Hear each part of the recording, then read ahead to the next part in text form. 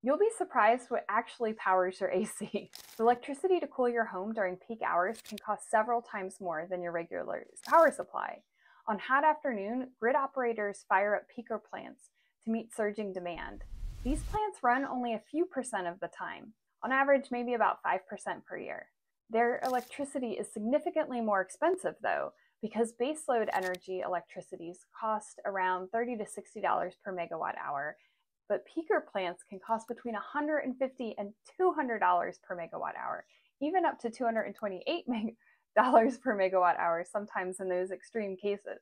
These high costs arise from short run times, fast ramp-up needs, and low utilization rates. But as grid-scale battery storage continues to fall in price, now it's regularly below peaker plant costs, batteries are increasingly positioned to step in.